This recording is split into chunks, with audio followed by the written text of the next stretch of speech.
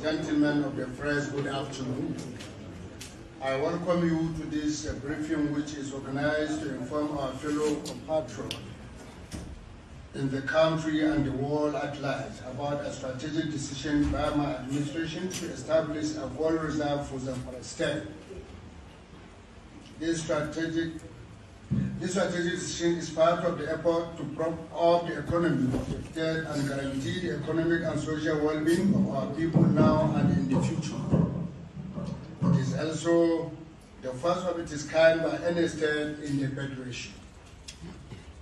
For a start, we have purchased 31 kilograms, not grams, kilograms of gold, wholly mined and refined by our artisanal miners.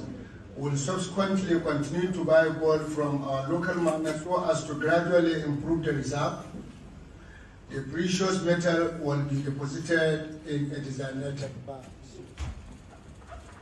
Even though our state, like other states of the Federation, is grappling with competing demand from the public and the resource at our disposal is mega, we feel it is utmost significance to invest in future of our people. One of the